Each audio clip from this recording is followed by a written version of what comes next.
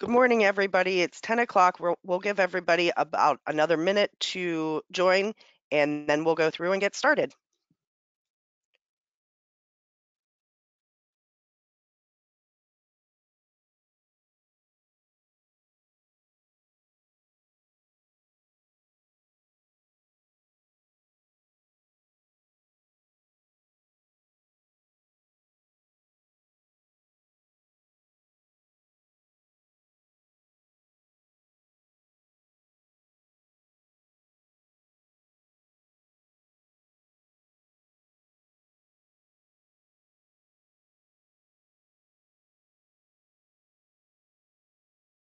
Okay, so it's 10:01, so we're going to go ahead and get started.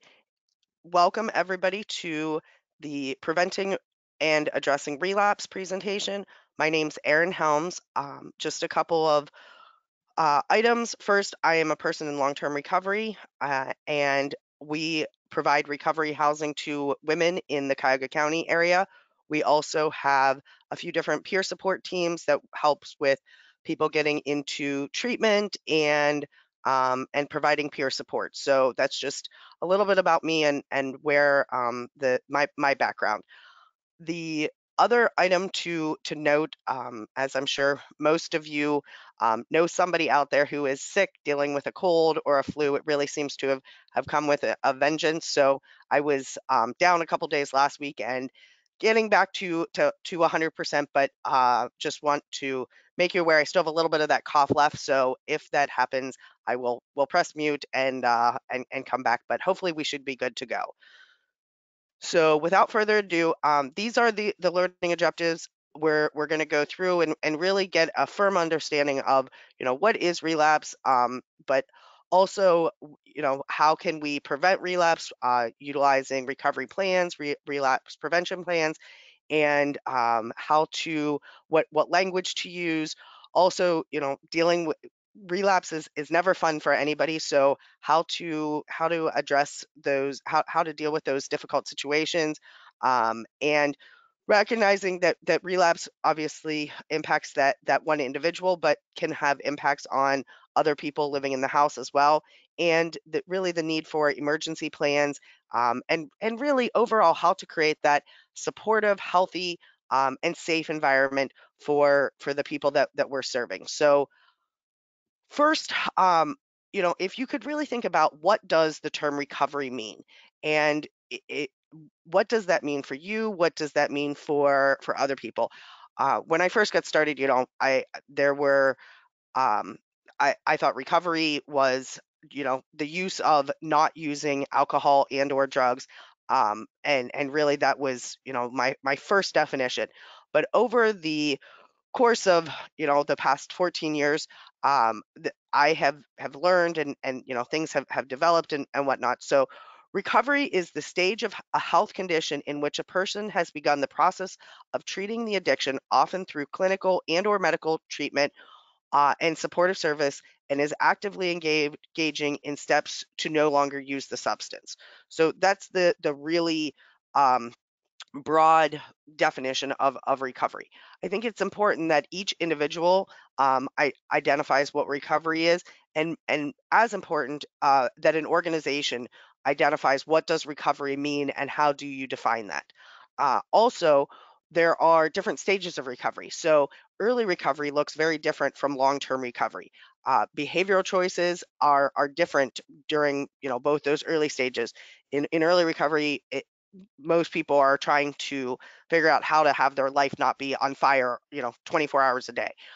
As we get into longer or to more sobriety and longer recovery, people's recovery or life really, it becomes less chaotic. There's more calm to it.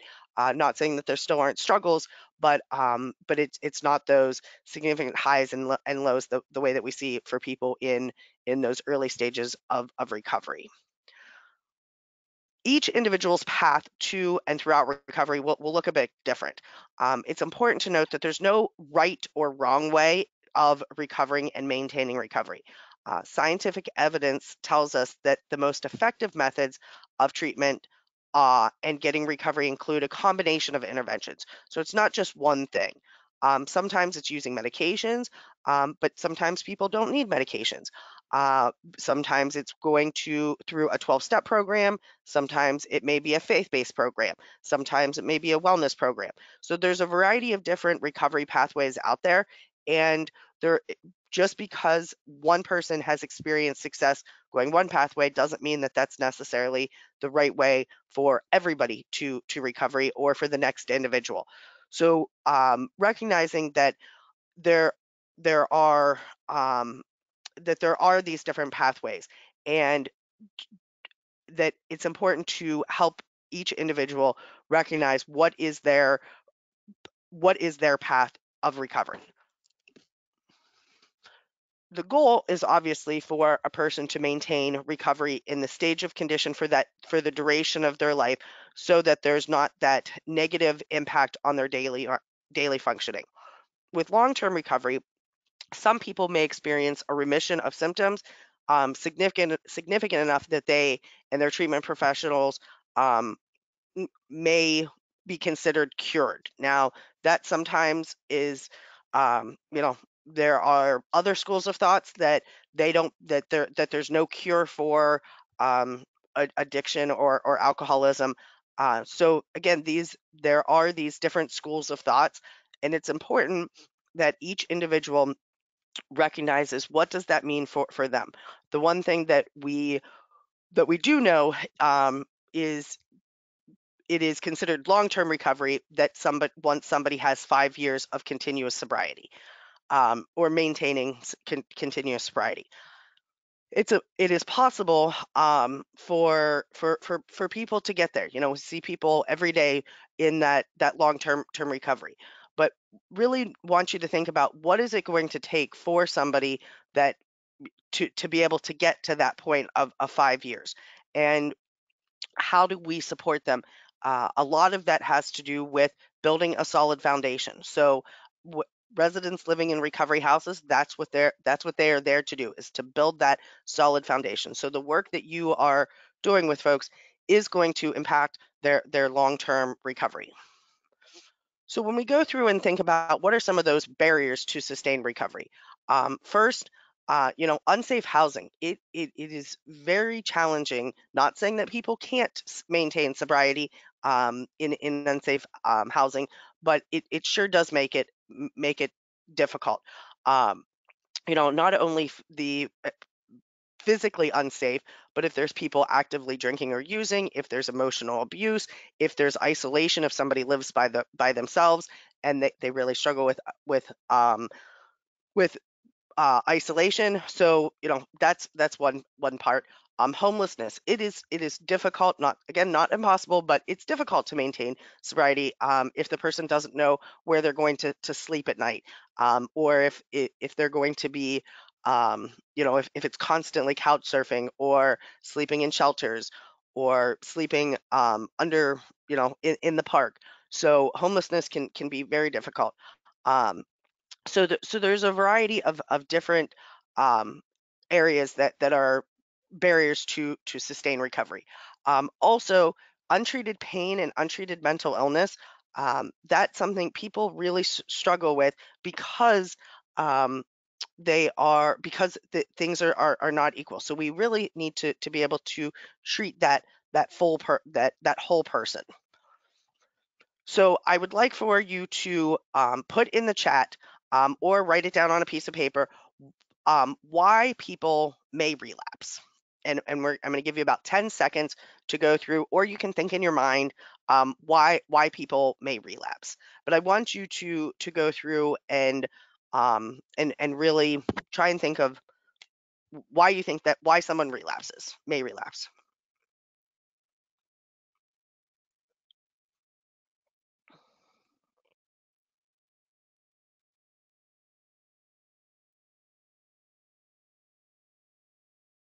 Okay. So sometimes people say they relapse because that the person relapsed because they're an alcohol or an addict.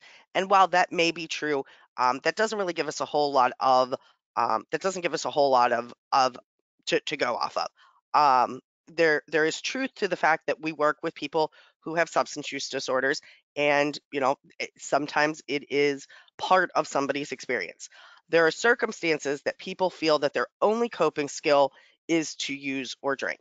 And that is one of the primary, that's, I guess, digging a bit deeper. So yes, the person is a alcoholic or addict, or a person with a substance use disorder is the proper language. And that's why they have returned to use. It really speaks to that the person doesn't have the coping skills. Now, coping skills can be found in a variety of different ways, and that's what our job is to help people develop those coping skills. But it doesn't necessarily have to, because we've had residents, and I'm sure you know folks who things seem to be going pretty well. The person seems to be doing pretty well, and the person relapsed after something good happened. Well, there is that. When we think of coping skills, we think of only negative things. Also, learning how to deal when life is getting better, and that may seem a bit counterintuitive, but but it but it is the truth. So we really need to look at that wide range of coping skills that a person may need. So we're going to continue to dive into this a bit deeper.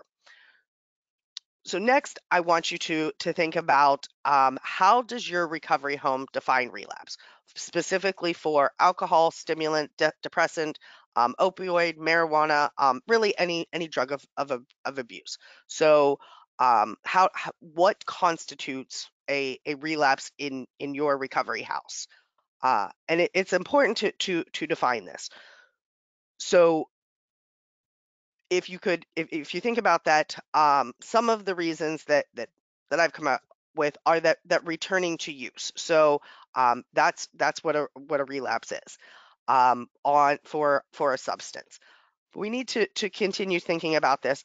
Um, how does your recovery home define relapse, specifically to medication assisted treatment? So think about, this is a medication that somebody has been prescribed, and that they're taking to be able to support their substance use disorder.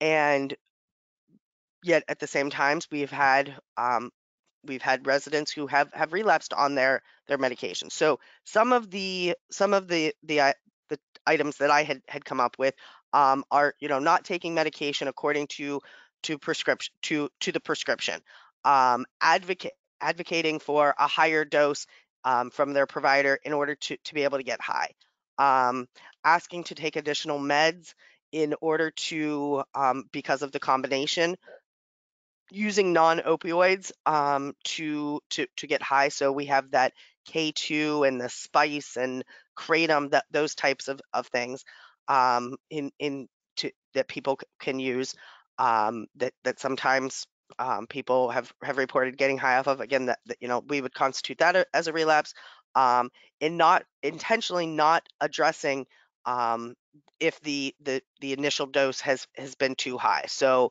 um, you know each person is, we're asking them to work with their physician or their nurse practitioner to, find that right dose. But if somebody comes in and they're right from the beginning, they're starting off with too high of a dose. Um, Overuse of medication, so not taking it for a couple of days and then taking all of it or taking 6 doses at the same time. Um, Really, being that idea of not using the medication as prescribed, and not having the proper amount. So that's for our recovery house. That's how we define, relapse specific to medication assisted treatment. And because we work with people who have substance use disorders, sometimes they have process disorders. So things like gambling or, sex addiction, those are those process disorders. So being able to look at how does your recovery home define those process disorders, and, for us, it is if somebody, has a gambling addiction and they start buying tickets, or they go to the casino and spend their, and start gambling there. So those are some of some of the items that we would consider a relapse. But again, it's important for your organization to determine, what does constitute a relapse in this area, and what is the plan. So we've worked with residents who have had process disorders, and we have to take those, just as um, we have to take note of those just as much as we do their substance use disorder as well. So this here is a graph that it came out, in 2021, and it was done by the Association of American Medical Colleges, and it shows and it was a pretty large research study that was done, but it shows the increase of non-prescribed fentanyl, methamphetamine, cocaine, and overall drug overdoses. But in every single category, there has been a rise of people either using or, unfortunately, in 2021 we passed over 100,000. I believe it's right at about 108,000 deaths of people dying from overdoses, which is just, I mean, tragic. It's absolutely terrible, the lives that have been lost to substance use disorders. So we're really still dealing with this opiate and stimulant or addiction epidemic that within the greater pandemic. So not losing focus of the work that we're doing is important, and we need to continue to move forward in helping folks with developing these skills and being able to maintain their sobriety, because the fentanyl it can be a one-time use that somebody has, and they're dead because of that one-time use. And I don't like talking like that and at all, but that's really the case. So these are some of when we talk about relapse prevention, we're going to go through these different areas. So first, prior to move in.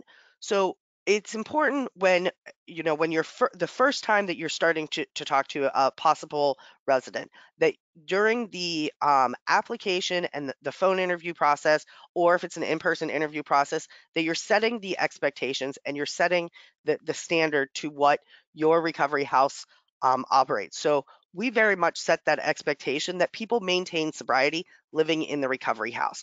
Have people relapsed who have been our residents? Yes, but we want to. That is the exception. That is not the rule. So right at the very beginning, setting those expectations.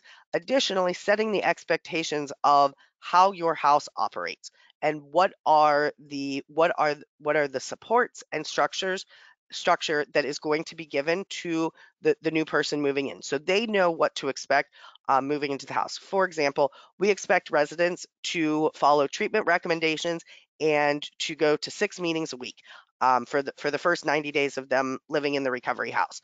That is that now we can't There are exceptions to that. If somebody's working a full-time job going to IOP, while they're in IOP, they're only expected to go to 4 meetings a week.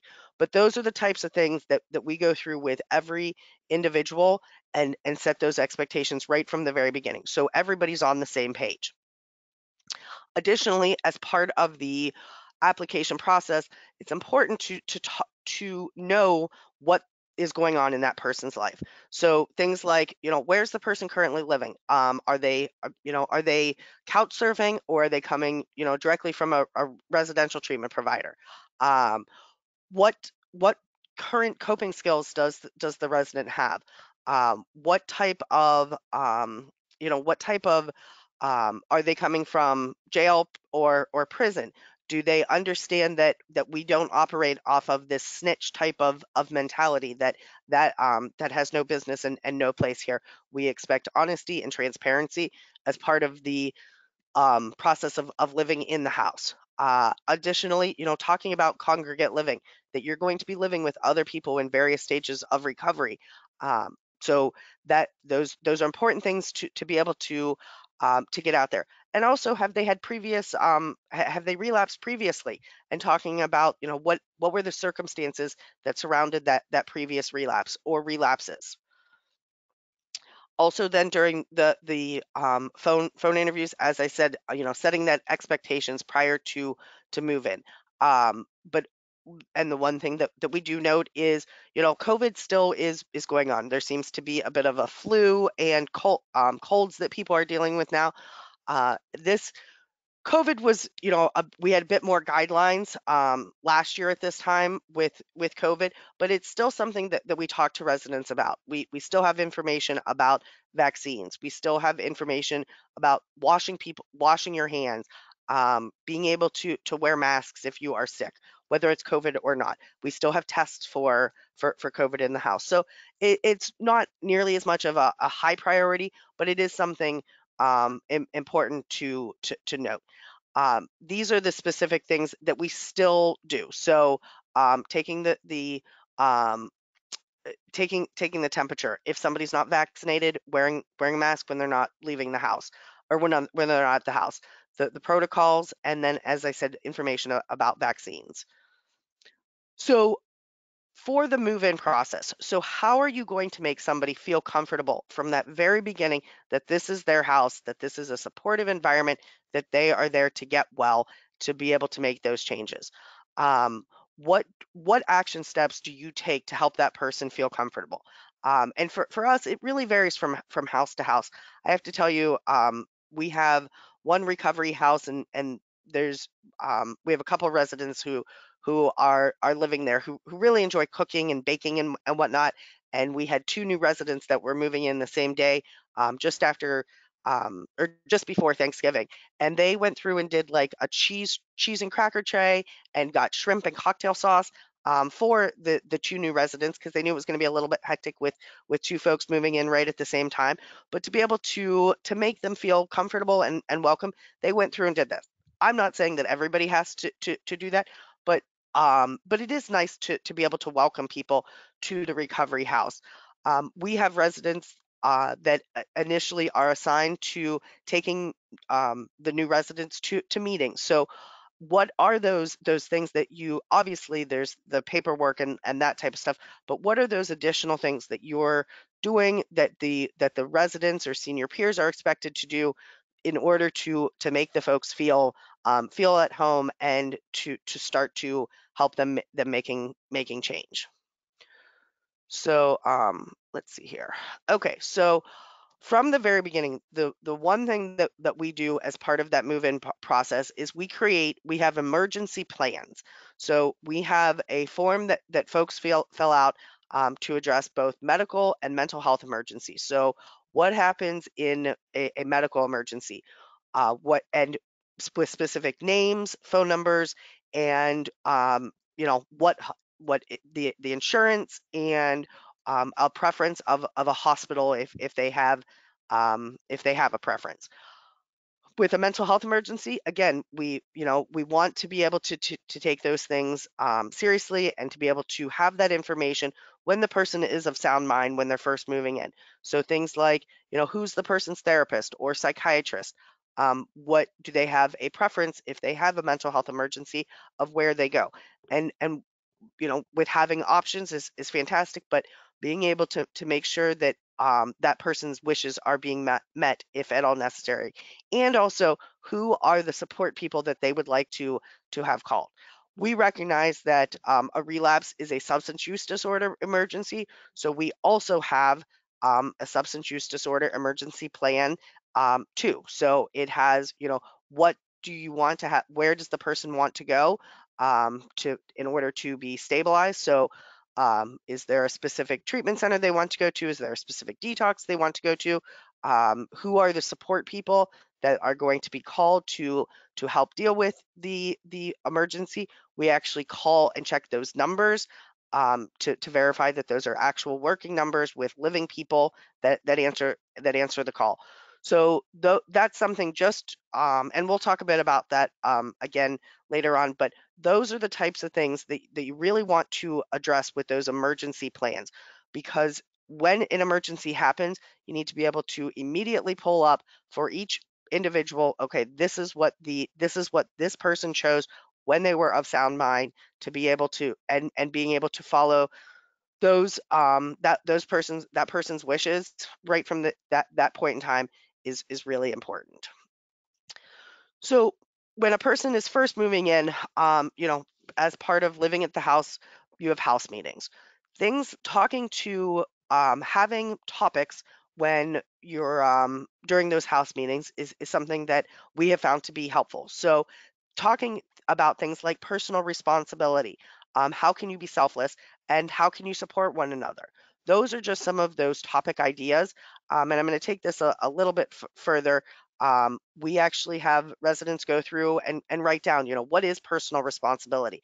Because as a resident starts thinking about these things, and we do this about once a quarter. So as the person's recovery grows, personal responsibility, what their definition is, and how they see personal responsibility changes.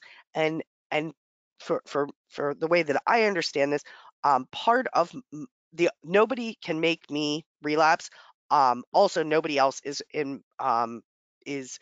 responsible for keeping me sober either.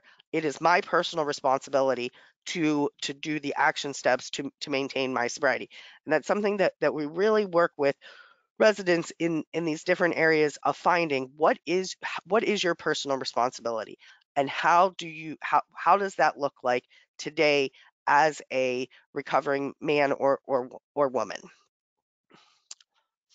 Then also we talk about, is this essential? Is this a need or a want?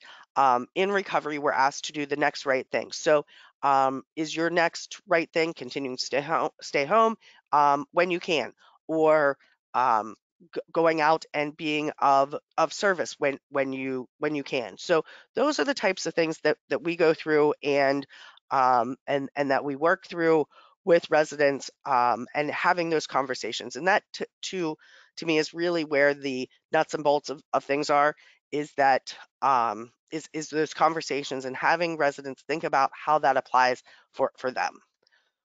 So I just want to take a pause for a second to check to see, are there any questions in the chat box that anybody has at all?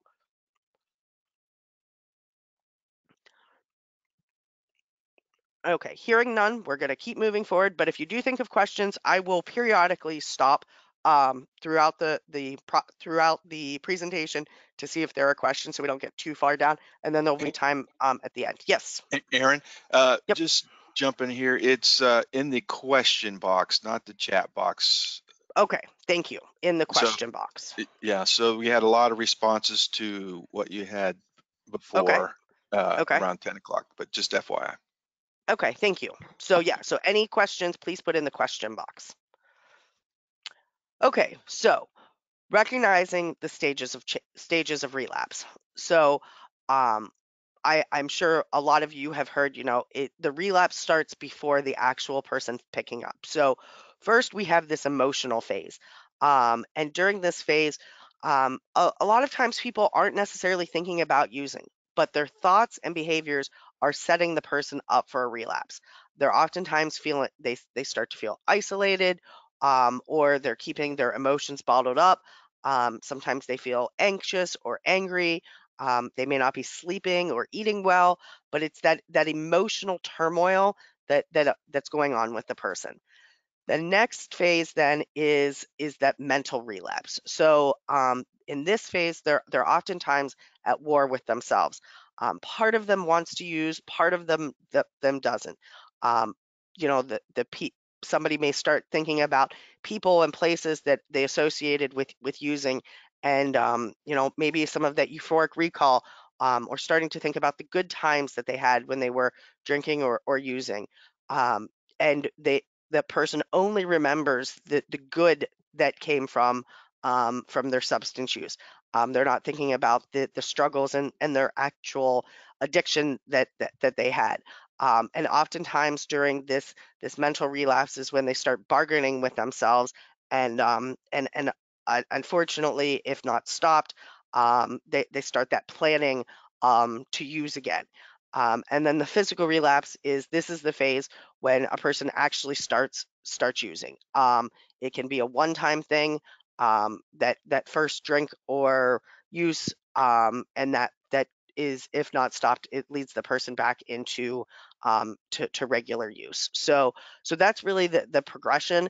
And sometimes somebody could,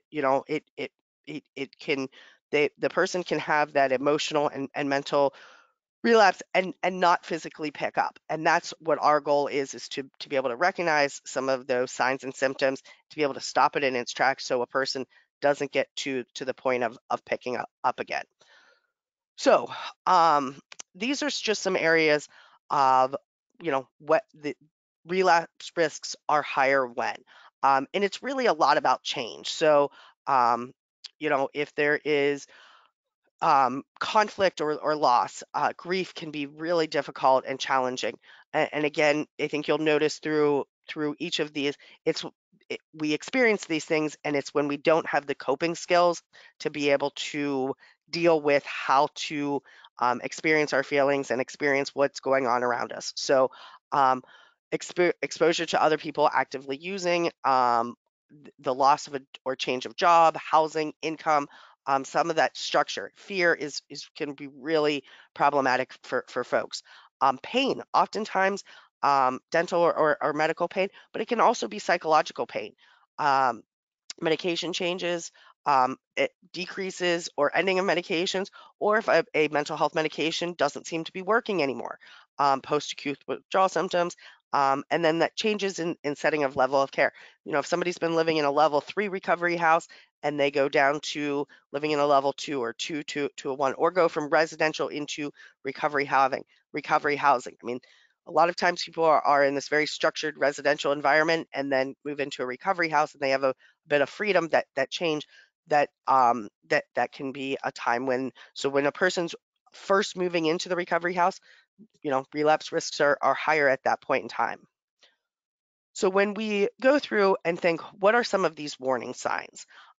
So what are the things that you can think of warning signs of relapse? And these are really, this is something that you should be able to name kind of right off the top of your head. So we're going to go through here and look at, um, if somebody stops going to decrease in meetings, or stop, in quotation marks, working the program, mood swings, recurring withdrawal symptoms such as anxiety or sleeplessness.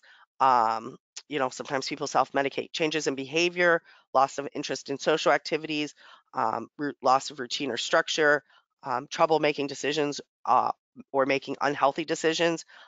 That's a big one. I feel like when you see that the decisions that they are making are not typical and are not healthy, that to me is a true tell sign for that person is headed for a relapse if they don't do something different. Withdrawing from people, not being honest. I mean, that is such a huge red flag. Somebody starts lying, because if somebody is not being honest, that, if whether or not they're being honest with themselves, but then they have that guilt, and if they don't go through and make it right, that guilt has a way of eating away at us. And again, going back to the lack of coping skills, we don't know what to do with these icky feelings that we have. And oftentimes, are what the person has done for many years has been their use. So, and obviously hanging out with people, using or drinking friends, I mean, that's a big one. So family or friends, being around it in those early stages of recovery is really challenging. So, um, additionally, this is just kind of an overview of erratic or out of normal behavior, choices or judgment, increases in emotional liability, and then physical changes. So, abrupt changes in like weight or appearance. Somebody, typically they take a shower, they brush their hair, brush their teeth, that type of stuff. And you're starting to see them disheveled and whatnot. So those are the type of physical changes that we're thinking about. So, um, so we want to be able to go through, and that, like I said, those are just kind of those broad categories. And as I said earlier, it's when you're the changes out of the standard or typical that are not healthy for the person. So as we're going through and we're working with folks, helping residents know what their triggers are. Now, being able to recognize where are your triggers, because where your triggers are or what your triggers are, then we the next step is being able to help them find how are they going to deal with it. So what are their coping skills? So so for example, I know you all can read, so I'm not going to go through and read this, but stress. That's a pretty broad topic, but when I'm stressed, that's a trigger for me. So what are some of those specific skills that we can go through and impart on the person to be able to get through stressful times? Because let's face it, living today, there's stress all around us. So how do we help residents learn how to deal with that?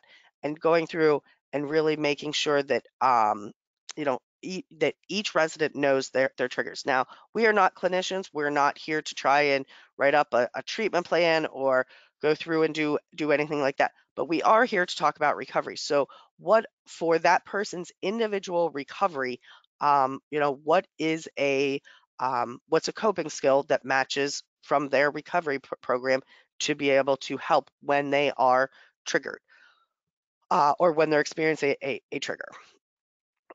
Additionally, then one of the some kind of broad topics of that: anxiety, grief, isolation, the financial worries, changes at home, or that ongoing sense of uncertainty.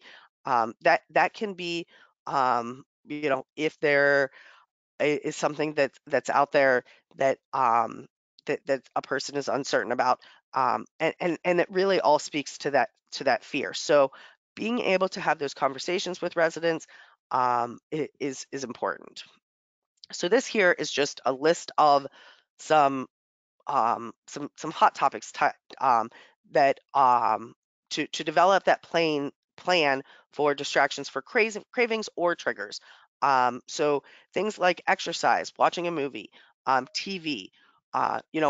If we have at many of our recovery houses a rocking chair, that soothing of rocking back and forth for some time. Um, I know it says on their ice cube. Sometimes if people are really that they're in a state, if you put an ice cube in each one of your the palm of your hands, and you close your hand around it, and they have to, and I would recommend doing this over the sink, um, but they focus on that, and we'll have them go through and focus on the sensation and the feeling, and just really do some deep breathing as they're experiencing that. And sometimes that can get somebody out of, if they're in that real repetitive, and they're struggling to be able to stop. Making phone calls, doing some readings, music, or listening to music, or dancing. So those are some unique, or some different distractions to think about. There's also it is and uh, it's important to note that what is that person's recovery pathway. So for example, if somebody was on a wellness recovery pathway, maybe using that exercise, like going for a run, or maybe doing some jumping jacks for a bit of time, to be able to help some of those thought patterns. Maybe if somebody's in a 12-step program, taking some time for some prayer and meditation, or there's oftentimes different things to be able to read in literature.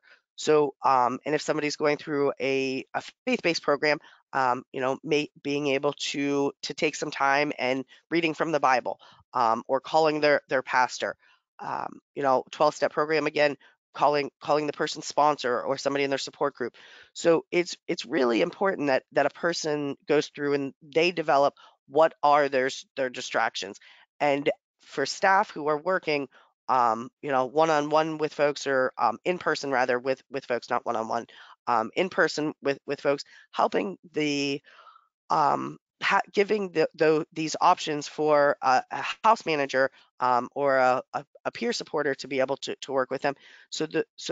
Our job as recovery housing providers, as I see it, is to be able to go through and have somebody experience a situation, us be able to talk about it, help them develop a sense of coping skills, some distractions for a person to be able to use, and then utilize the coping skills to be able to get through whatever X, Y, or Z tough time was, or struggle was. And that, because what we want to do is replicate as much of the real world as what we can, because at some point they will not be living in the recovery house with all of the supports of the recovery house. So we really want the experience of a person living there, for them to be able to experience, this is a struggle that I had, this is how I worked through it, this is what I did, and to be able to continue to do this, and I didn't pick up, and I didn't use, and I'm developing this healthy way of living. So critical time intervention model is something that has been utilized. It really comes from working with people with severe persist, severe persistent mental illness, but it's just kind of a, um, a way a framework to think about when dealing with somebody with a substance use disorder around relapse. Um, so identifying when are risks high. So and really most of the evidence says that it is when there are transitions. So when there's change that is happening as a person's life, that is when um, the risks are the highest. So, oops, sorry. As part of as part of that, when when a person is experiencing a change or transition, what critical time intervention model says is to target them with specific case management. Well, we don't necessarily, so I know at least in my house, we don't provide case management. That's not something that's there, but we do provide recovery supports. So when there is a risk and when risks are higher, we know that we need to surround that person with a bit more support and ensuring that the person can have what they need in order to be able to get through that difficult time. So, oops, I went the wrong way. Sorry about that. Okay, so any questions in the chat box? Question box? My mistake. Okay, hearing none, we're going to keep moving through then, and we're going to talk about recovery plans. So recovery plans are vital for a person making changes in their life. So first, it's important to note that they need to be resident focused. So that's the part that I love about recovery housing.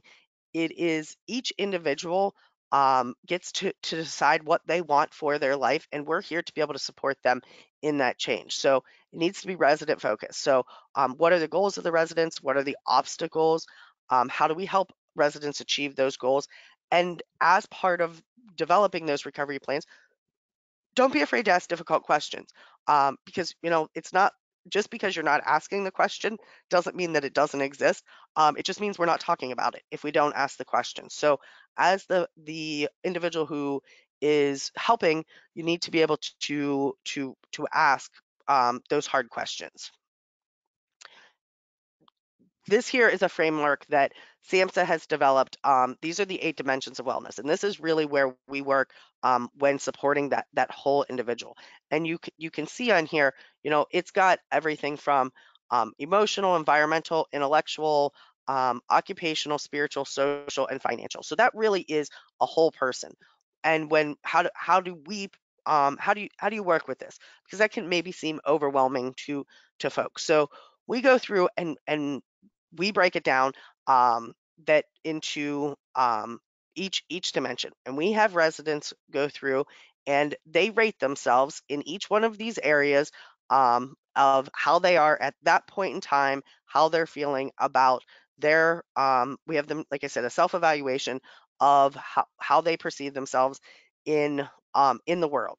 And we do this on a monthly basis, and we do it for 2 reasons. One, so residents can see progress that they're making over the course of the time of them living in the recovery house. And I got to say, it's pretty exciting to watch somebody, they do it the first week that they've gotten to the recovery house, and then continuing to do it. And then at that like 6 month mark or 9 month mark of a person living there, we'll bring out the one from the first week of them moving into the house and show a resident how much changes they've made over their life and how much development they really how much they have developed over the course of this time. So it's good to be able to use for that part. Also, it is helpful to be able to use because um, sometimes residents don't know what to do. They don't know how to come up with goals. They don't know it seems overwhelming, and this can go through and break it down. So maybe financial is at a 1, and social is at a 1. So those are the two lowest areas. So, they're lonely and they don't have any money. And there are steps that we can take to help people making their life better. So this is the recovery plan that we use, and I believe in sharing the actual work that we do here. So I know you guys have access to being able to get these slides at the end. So I've put this out there. You can use anything that you seem that would be helpful for your folks. So you can see on here, first we come up with 3 goals per week. So what are your goals? And then we need to break that down. And we don't just put, you know, lonely. Um, we we want a person to really write out, I'm struggling with feelings of loneliness, and I want to be able to feel more connected to the world. So the first column is what the steps the person needs to take. How will those steps be achieved, and are there any barriers? So really being able to write in that area there, what are the barriers to me being able to achieve this goal, and how am I going to do that? And then the outcomes or progress towards the goal. So being able to track somebody making these changes in their life. And we have, what the due date is, and or when it's due, and then the date that it's actually completed. Because we want to be able to have measurable goals that people that are attainable and can be done within a certain period of time. So sometimes goals are weekly. Sometimes it may be a goal that may take a couple of weeks or a month to be able to be accomplished, and that's okay too. It's each resident's individual um, goals for themselves for for change in their life. So thinking about goals a bit more, um, it's important to helping residents, and this is just some examples. So physical activity. So we had a resident that was really struggling with in wintertime, was struggling with not feeling physically fit, struggling with her physical activity. So she had gone through and had developed had talked to one of her roommates about being able to do yoga, and they went through and set up a Zoom account, and they got online with a resident from a different house, and they did yoga. The other person was a yoga instructor, and they did yoga together.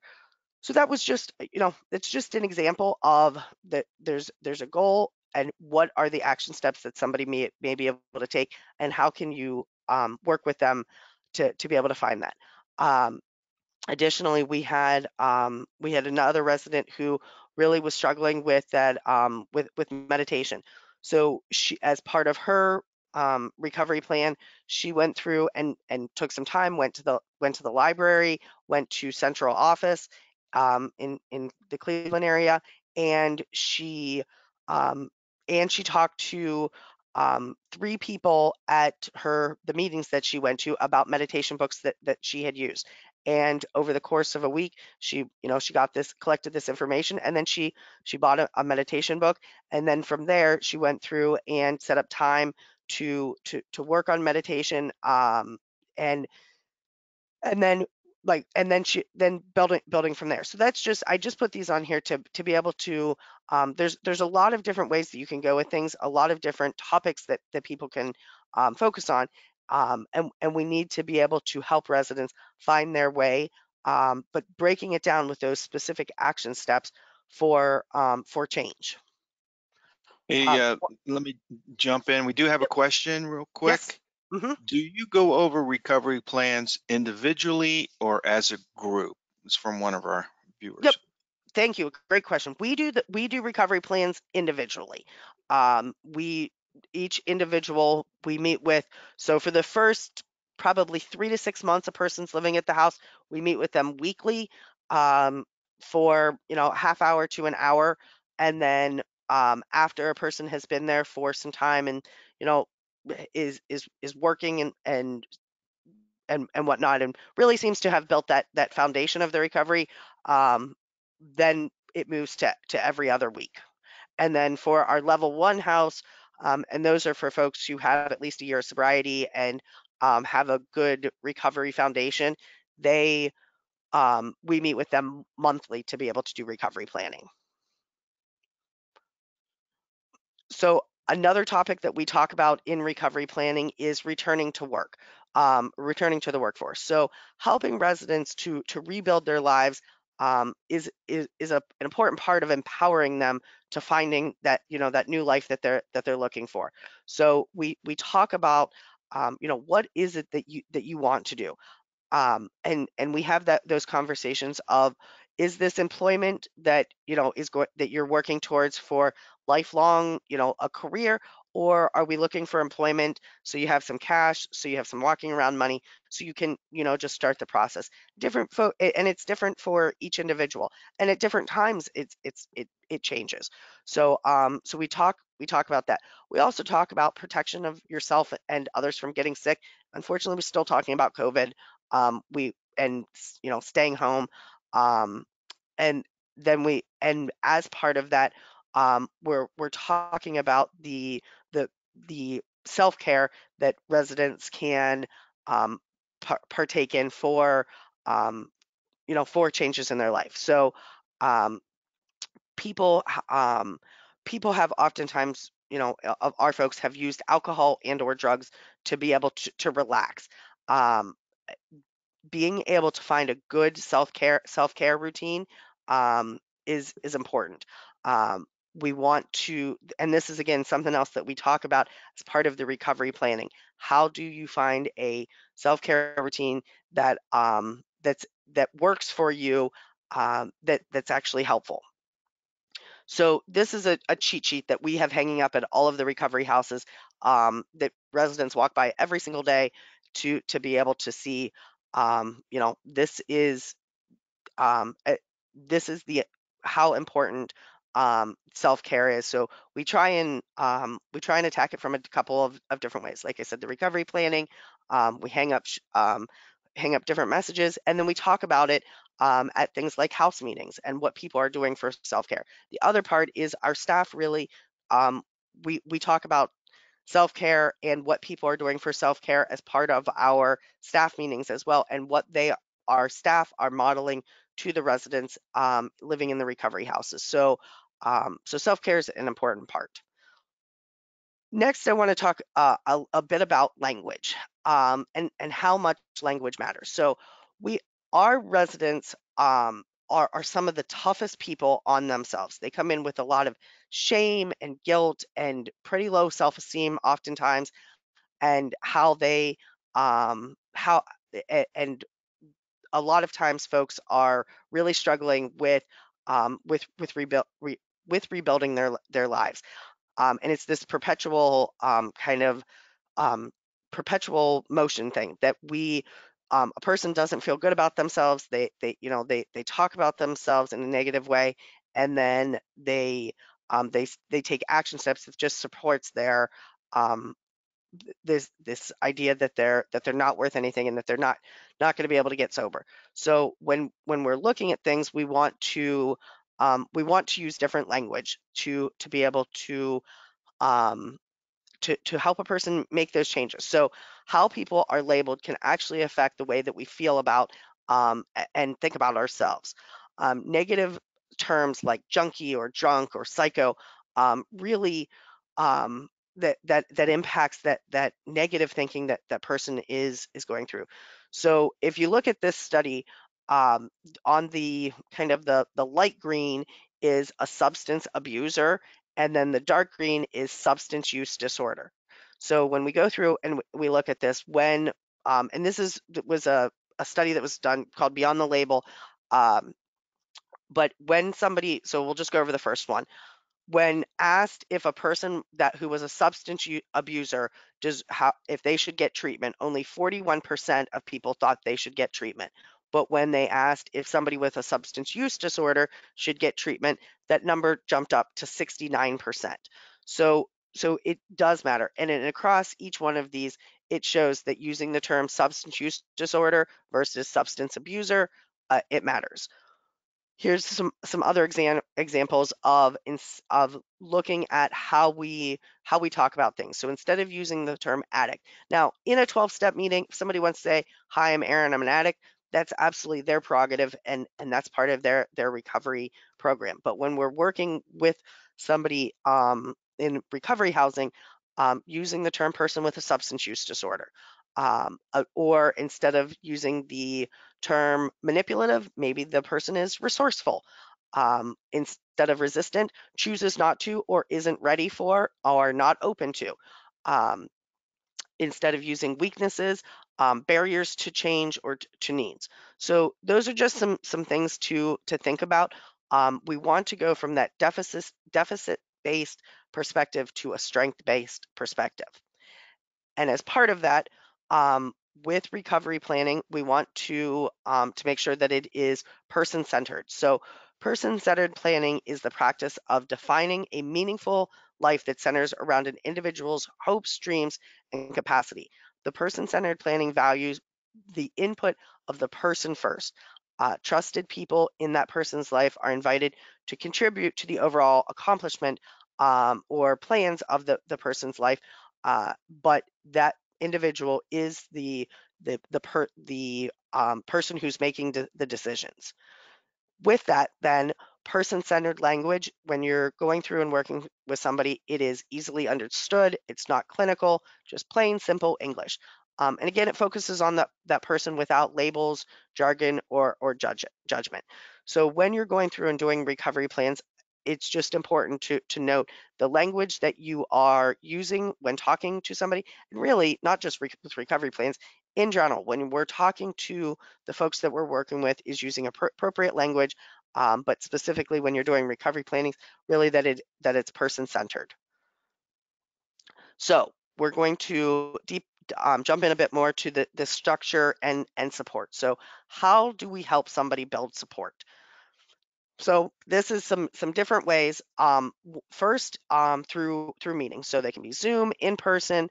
Go helping somebody find their sponsor, pastor, or mentor, depending on the recovery path that they are taking. Sometimes people can find support at religious services, and then fellowship is a great place.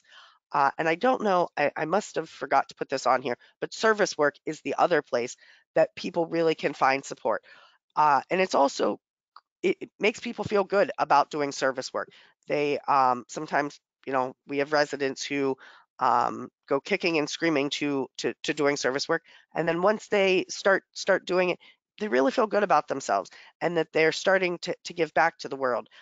So I'm a big fan of people doing service work, and it's one of the expectations that we set on the front end, that there's 1 hour of service work per for your recovery community per week, 1 hour for the recovery house, and then 2 hours in the greater community per month that all residents are expected to do.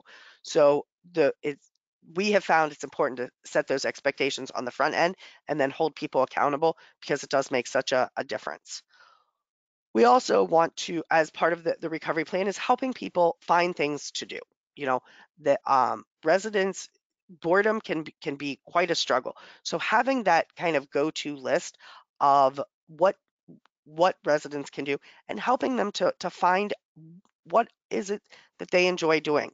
So for myself, when I got sober, I had a lot of time on my hands because I wasn't out there chasing things and using and whatnot. um, and I was bored, and I had to figure out what is it that I like doing. I the fog had started to lift and whatnot, and I didn't really know what are my hobbies. What do I like as a person. So as part of the recovery planning, we want to make sure that we're not forgetting that fellowship or fun part of life, because I believe that if somebody's not enjoying the recovery, they're not going to stay sober. So as part of that, the technology can be really helpful. We're coming to get into winter here in Ohio, and technology, it's something that, one, we need technology so people can be able to connect, if they're not feeling well, to be able to get on a Zoom meeting, or if we have these increases of flu or COVID, unfortunately. Um, so how can we help folks? with connecting with like through Zoom meetings, being able to have devices available and having working knowledge of how to connect to Zoom, how to be able to do that type of stuff is really important. So as a recovery housing provider, making sure that you are able to provide that technology and the instruction that goes along with it to your residents is really helpful. We want to make sure that residents are moving from that chaos to calm. So every week, our residents complete a weekly calendar they're expected to stick to the calendar. Now, sometimes they go through on Sunday evening, get their calendar approved, and maybe Wednesday night their sponsor calls and says, "Hey, tomorrow a bunch of us are going out to dinner before we go to the meeting. Would you like to join us?" And those are things that we do approve, but we ask that the resident gets that approved by their house manager and then updates it actually on their calendar. So it's just a tool that we have found to be helpful, but it helps put some structure into a resident's life in moving forward. Also, we do daily check-ins. So I know the print may be a little bit small, but we ask the person, what meeting did you go to today? What did you get from it? We don't need to know all the ins and outs, but we want the person thinking what what they got from the meeting. What did you do for service work today? What else did you do today? Did you go to school? Did you go to work? Did you meet with your kids? What are your plans for tomorrow? And then, did you talk to your sponsor, pastor, or mentor? Any insights? Is there anything that you need? And what did you do for fellowship? So that's what we utilize, and we write it down so that there's a record of it. But we go through every day and we check in with the resident, and that plays two. There's two reasons for that. So one, it is providing that relationship between the house manager and the resident. Secondly, we're putting eyes on a resident every single day. So we're getting close enough to be able to talk to the person. So not saying that somebody couldn't have used um, and come back into the recovery house, but 99% or there's a good chance that if somebody has used or if they've drank something, we're either going to smell it or be able to tell from their behavior that something's going on. So we want to be able to catch that very quickly if somebody has experienced that type of symptoms.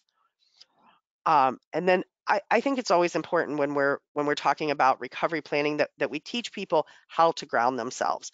And this is not something that's clinical whatsoever. And there's different grounding techniques, but this is just one that we have found to be helpful. And when we're going through, we want to be able to impart those skills for residents. And this is the type of coping skill that I'm talking when I said about earlier before, finding those coping skills for residents to be able to utilize. So it doesn't take long. We have this grounding technique is they say five things they can see, four things they can touch, three things they can hear, two things they can smell, and one emotion they feel. And it just takes the person as they're going through this, and it grounds the person. So those are the types of ideas that we want to utilize when we're working with residents in this relapse prevention from this relapse prevention perspective. So again, questions, anything that we've got? Okay, hearing none. So we're going to get into the recurrence of symptoms. So a ifs about relapse plan. So the term so we have used the term relapse and I still use the term relapse, and it's really a recurrence of symptoms is what the person is experiencing because this is a substance they have a substance use disorder, and if somebody has maintained sobriety for some time and they re-experience or they have a recurrence of their using symptoms, and they've started to use again, that is what we constitute a relapse. So first, as I talked about earlier on, those emergency plans. So we call it a relapse plan is really what it is. So we create it on the day of move-in, actual numbers and places a person can go. So we don't want to have to make those decisions for a person, but we need that person to be able to have some place that they can be safe, that they can be stabilized, to be able to protect that person. Sometimes you know, it may be a treatment center or, a hospital.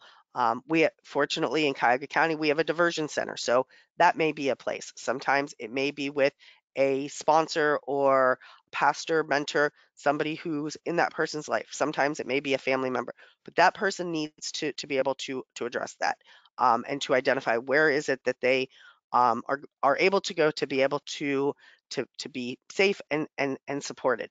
Um, During that time where we don't necessarily ask the person, we don't ask them to take all their stuff with them. We ask them to take an overnight bag with a couple of days worth of clothes and their toiletries and anything they may need, for that couple of days, because it's going to give us some time to be able to go through and look at what's going on with the situation. So, and to be able to create a sample plan. So this is a plan a sample plan that we would have created. So talk to the resident about only going to meetings. Um, we have a resident, if they have experienced a relapse, that they have to talk to each of the other residents living at that person's house. And, what insight do their residents have? Sometimes the peers of the residents living in the recovery house are better apt and can see what's going on, with a person better than we can. They also have to talk to, either their sponsor, pastor, or mentor, and have a discussion about what they have seen. Maybe it's also re-engaging or engaging in therapy, whether it be grief therapy or trauma therapy or, just individual counseling. But oftentimes that's a component of the plan. Maybe that we need to look at a medication adjustment if the medication seems to be off. So a doctor's appointment. We typically, increase the service work that somebody is expected to do. We need to get them connected into the world. We look at distractions. So, as the person started working 60 hours a week, and no wonder that that they've had a recurrence of symptoms. Work has become their main focus, or family members, or significant others. People sometimes get into relationships, and that's the only thing they sleep, breathe, and think about. So, um, there is a restriction period again. So, when they first come in, there's a restriction time. If somebody's had a relapse, they go back onto that restriction time, and and then as the person has accomplished steps, their restriction lessens, but they initially come back in on that restriction. Making phone calls again, it's a lot of it is about being connected and that fellowship, that the person is having fun in recovery, that they're learning what is fun for them. So that's just an example of a sample plan of, if somebody were to relapse, and it's their first relapse, that might be some of the items that we write down and that we're going through and having the person do. And if they're willing to re-engage and they want to continue living here, we want to be able to help them with making changes. So as part of that, we want to look at what areas of outside support can a resident use. So that's what when I had gone through um, and had said about the therapy or medication changes, like we need to be able to look at that whole person to making those changes. Um, Also, what is your organization's policy on reengagement? And if somebody has relapsed, I know organizations out there that have said if you relapse, you can reapply in 30 days.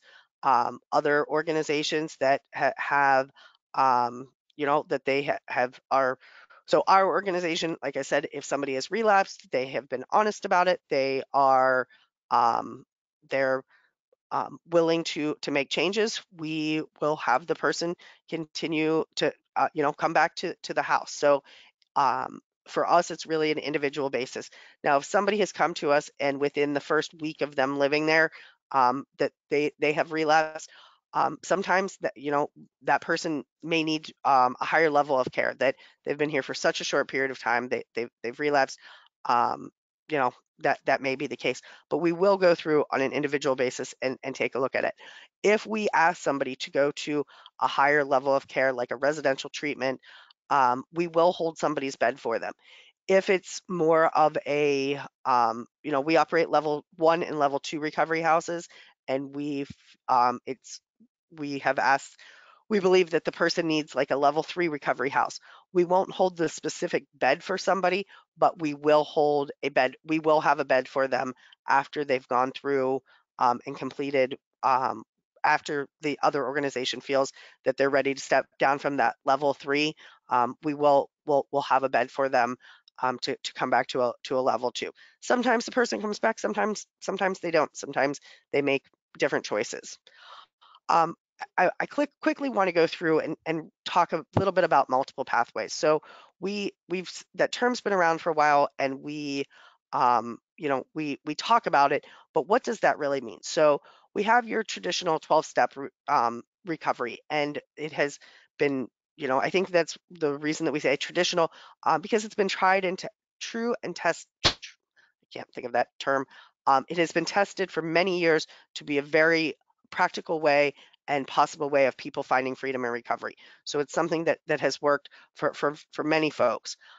We also have faith-based programs. Maybe the person is religious, and they're struggling, and they're missing that faith component or religious component, because to their recovery. So maybe it is helping a resident engage in something like, celebrate recovery, or getting to a specific religious organization in the area. On the other hand, on the exact opposite end, then we have smart recovery that has no spiritual component or religious component whatsoever to it. But you know what? Maybe that's what somebody needs. Maybe they're an atheist, and they've been trying, and it just hasn't worked. And maybe smart recovery is what um, is where it's at for somebody. For me personally, that wasn't my pathway, but that I have different experiences than what our residents do. So that's an option. We also have LifeRing, that's a secular organization, who share practical experiences in sobriety support. So that's something that has kind of come about, for folks to be able to work with. They really, um, they work from the premise of own your own personal recovery. So working with a mentor through the Life Ring program. For women, there's Women for Sobriety, and this is being able to, um, specifically work with some of women's specific issues or needs. So there's the main those are just kind of a highlight. There's refuge recovery. There's tons of other programs out there. There's Russell Brand recovery. Like there's a lot of things out there. My point is that residents need support in sometimes changing things. Sometimes it hasn't worked for the person. So try something different, or trying to do it different may be the solution the person's been looking for. Also, I wanted to mention family and friend support groups. So for a couple of reasons. One, first is our residents sometimes have family members or friends who struggle with substance use disorder. So maybe one of the things that's missing in a person's life is that they're not dealing with their own codependency.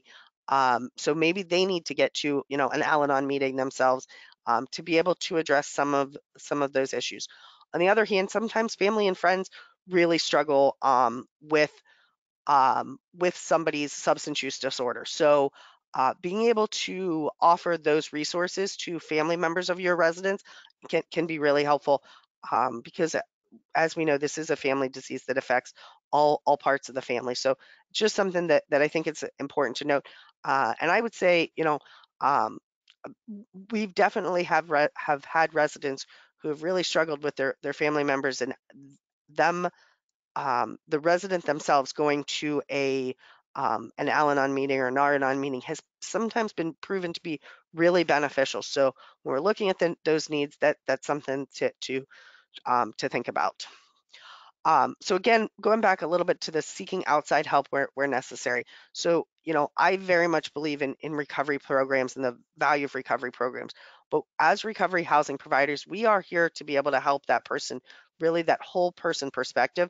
So recovery programs can only do so much. I mean, in all of the recovery programs I know, they talk about not being the psychiatrist, not being the banker, not being the attorney. So those are those outside supports. So it's just, again, I just wanted to note that, our job is to be able to help connect residents to that outside support. Um, Additionally, then, sometimes medication is something that has been missing. Somebody has had multiple relapses and and really is struggling.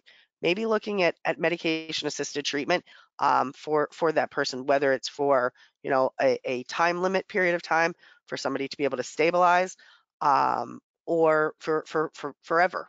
Sometimes a person may need to be on it the rest of their life. If they're able to find a medication that works and they're able to make changes, that's what that's what the recovery house can do to be able to support them. So thinking about what is abstinence for our organization, somebody's taking a medication as prescribed, not abusing it, not getting high, not nodding on it, that is considered abstinent. Medication assisted treatment, you've got Suboxone and methadone as two of them. We also have Vivitrol or naloxone. So those are, I'm sorry, not naloxone, naltrexone, that somebody may be able to take. So being able to look for those other or medications that may help that person is, as I see it, our responsibility to connect them to the information and to connect them to the person that can make those decisions. Uh, and there are some barriers for folks with MAT. There's still some stigma out there. The When somebody's trying to initially find the dose, somebody can appear to be nodding out, and that can be a struggle.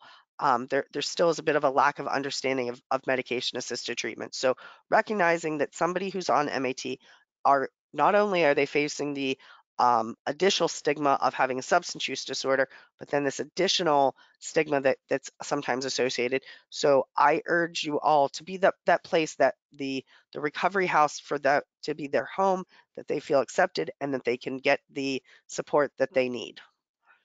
And as going through and doing that, coordinating with the prescribing physicians.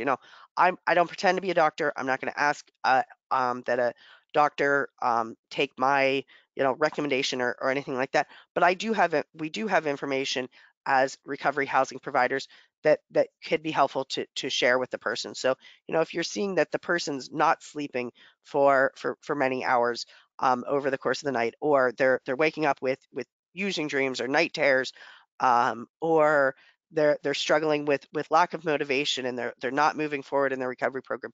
Those are things that are important for a physician to know. So being able to have those discussions and have that release of information, so you can share that with the prescribing office, that's important. And then preventing of diversion of medication. So that was one of my biggest fears, is that medications were going to be all over the place. It there is there's a pretty simple, easy way to go through and do this, utilizing a safe and having the proper protocols in place to really help a resident um, getting their medications, having either time set up for them to be able to access it, or having those protocols in place that meet the needs of the residents living in your house. So, but being able to have that safe to have the medication locked up is key. Our organization, we bought a gun safe to be able to lock up the medication. It was something that we found to be best, and it's worked well. We've provided MAT support for residents for more than 5 years now, um, and so far so good. So the one thing to think about, though, is what if the resident's just not in the right place? They've had a relapse, you've worked through that, but it's just not the right place. It's important to document, what actions have taken place that you've arrived at this decision. Why is it not working? And again, what documentation do you have to back it up? So what options can you offer that person? You don't want to say, this isn't working, you got to go, pack your bags and leave. What other options? Why isn't it working? Where else can somebody be referred to? So a lot of times we think it's because somebody needs more support. We've had instances that somebody's been with us for a while, and for whatever reason things have stopped working. The person's it's just not working. So we'll go through and we'll talk to the person, say, this is the last we're ending your lease. This is the last month that you'll be living with us. Here are some different options for places that you can look at going to. We'll work with you on being able to do that, and we go from there. So, but I just thought it was important to note sometimes it's just not the right place, which which can happen. The other part to think about with a relapse is the other residents. So, how do you work through with privacy? So, the individual's privacy, you can't share one resident's information with another resident's. That's why, as part of our um, sample plan, we have the residents talk to each of their housemates, and we feel that that's a very important part for the person to be able to gain the information, and then also to be able to they can share what they feel is appropriate with the other residents. As staff members, we can't share that information. So we do, if somebody asks a question, we have a pretty boilerplate answer that, if this is not about you, just the same way that you would want your privacy respected, we're respecting that individual's privacy as well. So we talk about that, but we also have honest conversations with other residents. So we talk about, what feelings are you experiencing? These folks learn to that they're living together, they trust each other, they've become friends. So, what does it feel like? What are you struggling with, and how can we go through and support you? Just because somebody has relapsed doesn't necessarily, we haven't seen this ever. This whole other group of people going out and relapsing because they've seen somebody else relapse. If anything, it's motivation of that individual not wanting to, our other residents not wanting to experience that same process either. And then what insights can that person, and we talk to the residents about being kind and compassionate, being able to share what their feelings are, to being able to help somebody. And then if the person does not return to the house, it sucks sometimes, and residents experience some of that loss of somebody that they've started to become friends with, and whatnot. But we talk to them, we have those conversations about, the reality situation. Yes, you've lived with the person for the past 3 months, but you're 28 years old. It's been 3 months. So while you are friends with them, a little bit of um, reality of the situation.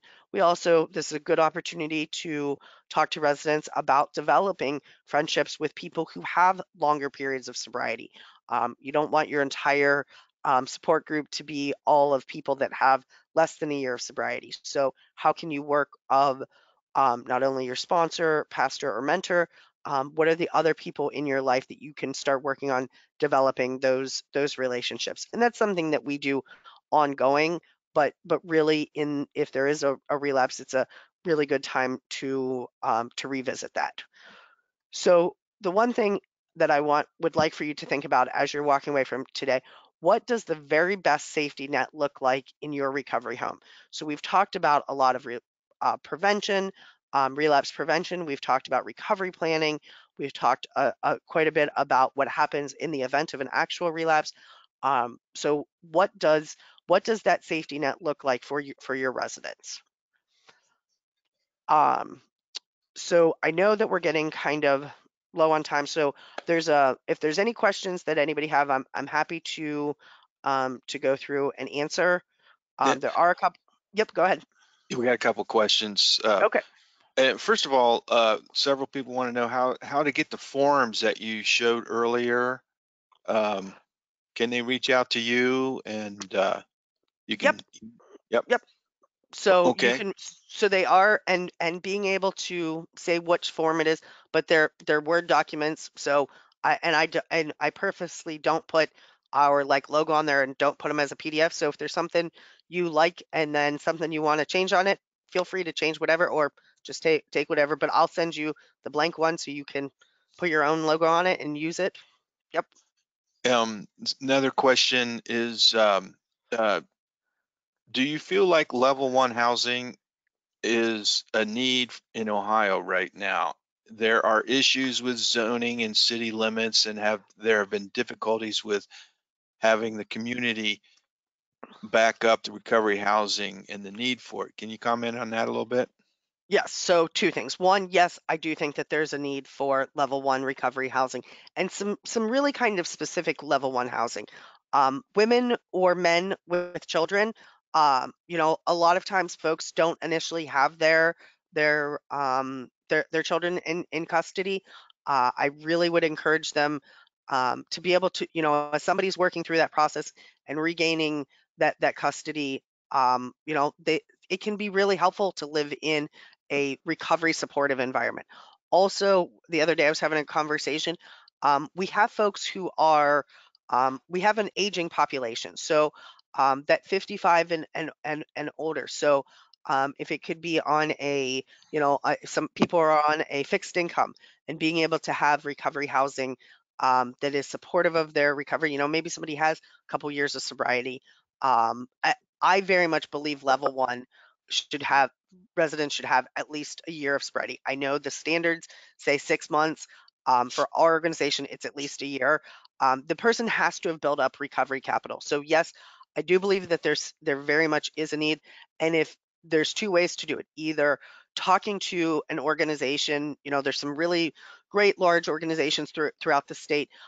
Maybe they only have level two and level three recovery housing, and you're looking to provide the level one house. Talk to them and say, I'm opening up a level one house. I'm gonna have 5 beds. The one thing about level one though is I believe it should be individual bedrooms or individual apartments, but definitely individual bedrooms. Somebody at 18 months of sobriety isn't going to share a bedroom. So level one, like I said, in my opinion, it should be. That's not a standard. That's my own personal opinion. And then also so with level one is actually the best um, the best place to fight against NIMBY issues um, and fair housing issues because level ones are so much like Oxford houses, and they have done Oxford houses have taken things to court. So you're it's the most closely related are those level one houses, and there's if you go to the Ohio Recovery Housing website, there's a lot of information on there about the different the different lawsuits and whatnot. So things like you can't have more than one recovery house within 1,000 feet of each other. Nope, that's not true. You can't have more than 5 unrelated adults. Nope, they have fought through virtually every issue that's been done out there. Not saying that that a city won't try and do it, but going prepared to the meeting with those different with those different lawsuits, cities I mean, some of them don't care and they think that they're just going to scare people away, but they're being prepared from a legal perspective is important. So, like I said, on the Ohio Recovery Housing website, the resources page has all of the different lawsuits that have been that are out there that show the rights of recovery housing operators, and really it's the rights of the recovery housing residents that where the rights really come in at. So I hope that answers your question. I just want to make sure that before we leave, it's almost 11:30, Yep. that you go to your contact slide. So Yep. So at the yep. So I'm just gonna go through this. I always want to make sure I have enough information. Here are some different information about the de-escalation and active stages of listening.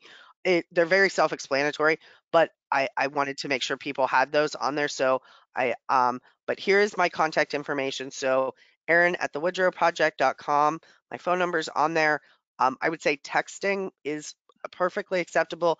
If you shoot me a text message with your email or send me an email with your of what documents you're looking for. I will work on getting those to you by the end of the week. super, we don't So, have any more questions at this time. Okay, well, thank you all so much. It's been great being here with you for the past hour and a half. I hope you took away some good information, and I know, for folks showing up to doing training, you're really trying to do the best you can to support and really make changes in helping residents making changes in their lives. So hopefully you found some of the information to be helpful and being able to take some things back to providing that very best safety net that you can for your residents. Thank you.